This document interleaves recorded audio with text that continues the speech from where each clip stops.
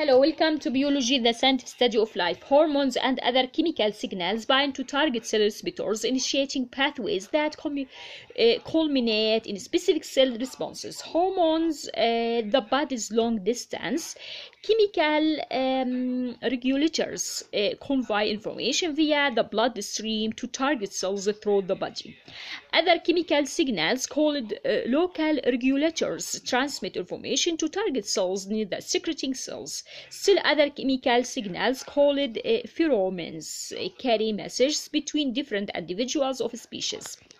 As in mate attraction, as mentioned earlier, we will concentrate on hormones and neurohormones that are not directly involved in reproduction. Three major classes of molecules function as hormones: invertebrate, proteins, and peptides. Small body peptides containing up to 30 amino acids. Amines derived from amino acids and steroids, most protein, peptide, and amino hormones are water soluble, whereas steroid hormones are not.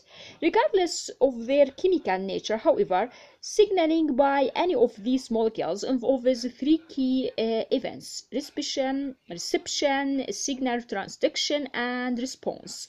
Reception of the signal occurs when the signal molecules binds to a specific receptor protein in or on the target cell. Each signal molecule has a specific shape that can be recognized by that signal's receptors. Receptors may be located in the plasma membrane of a target cell on or inside the cell. The binding of a signal molecule to a receptor protein triggers events within the target cell. Signal transduction that result in a response, a change in the cell's behavior. Cells that lack receptors for a particular chemical signal are unresponsive to that signal. Let's talk or take a closer look at signal transduction and the kinds of the cell response induced by different types of chemical signals.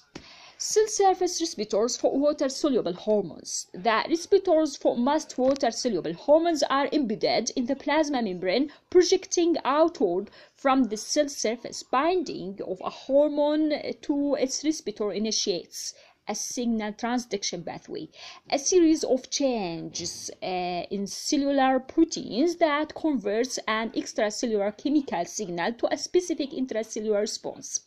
Depending on the hormone and target cell, the response may be the activation of an enzyme, a change in the uptake of secretion of specific molecules, or arrangement of the cytoskeleton. Signal transduction from some cell surface receptors activates proteins in the cytoplasm that then move into a nucleus and directly or indirectly regulate transcription of specific genes.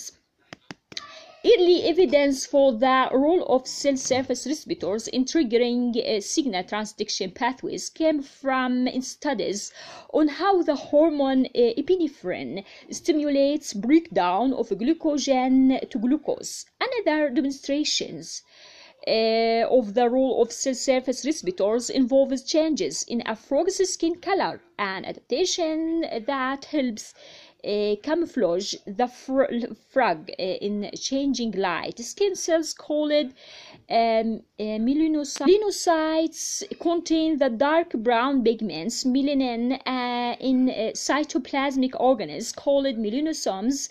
The frog's skin appears light when melanosomes cluster tightly around the cell nuclei, and darker when melanosomes spread through the cytoplasm.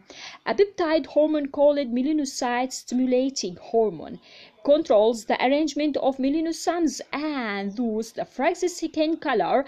Adding melanocyte-stimulating hormone to the interstitial fluid surrounding the pigment-containing cells causes the melanosomes to disperse. However, direct microjunction of melanocyte-stimulating hormone into the individual melanocyte does not induce melanosomes dispersion. Evidence That interaction between the hormone and a surface receptor is required for hormone action. A particular hormone may cause diverse responses in a target cell with different receptors for the hormone, different signal transduction pathways, and or different proteins for carrying out the response. Consider the multiple effects of epinephrine in mediating the body's response to short-term stress. For example, notice this figure. Liver cells and the smooth muscle of blood vessels supplying skeletal muscle contain B-type epinephrine receptors, whereas the smooth muscle of the intestinal blood vessels have A-type epinephrine receptor. These tissues respond differently to epinephrine, resulting in a decreased blood flow to the digestive tract and increased delivery of glucose to major skeletal muscles. These effects help the body to react quickly in emergencies. Notice that. Intracellular receptors for liquid or lipid soluble hormones. The first indication that the receptors for some hormones are located inside target cells came from studying the vertebrate hormones estrogen and progesterone. For most mammals, including humans, these steroid hormones are necessary for the normal development and function of the female reproductive system. In the early 1960s years, researchers demonstrated that estrogen and progesterone accumulate within the nuclei of cells in the reproductive tract of female rats. By contrast, no estrogen accumulated in the cells of tissues that do not respond to estrogen. These observations led to the hypothesis that cells sensitive to a steroid hormone contain internal receptor molecules that bind specifically to that hormone. Researchers later identified the intracellular proteins that function as receptors for steroid hormones, thyroid hormones, and the hormonal form of vitamin D. All of these hormones are small, mostly nonpolar, hydrophobic molecules that diffuse easily through the hydrophobic interior of cellular embryons. Intracellular receptors usually perform the entire task of transducing a signal within a target cell. The chemical signal activates the receptor, which then directly triggers the cell's response in almost all cases.